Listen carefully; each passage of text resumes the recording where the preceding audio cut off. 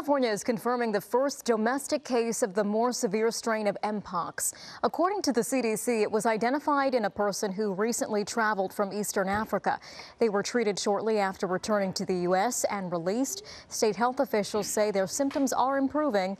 Health officials are now working to identify anyone who may have been in contact and exposed.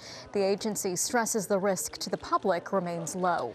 Hello, I'm Mark Brown. Get more great ABC7 content by clicking the subscribe button for our YouTube channel. And download the ABC7 Los Angeles streaming app on Fire TV, Android TV, Apple TV, and Roku to watch on your TV.